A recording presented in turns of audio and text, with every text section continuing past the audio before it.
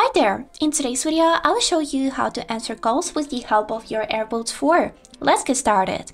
So as a first step, we would need to find this sensor on each of the earbuds. It doesn't matter which one do you use, just you need to find at least one of them. Here's how the sensor looks. If we will take a close look on it, you can see this flat part on the leg of your earbud. So we would need to click it once to answer the call, just like this. So now let's test it.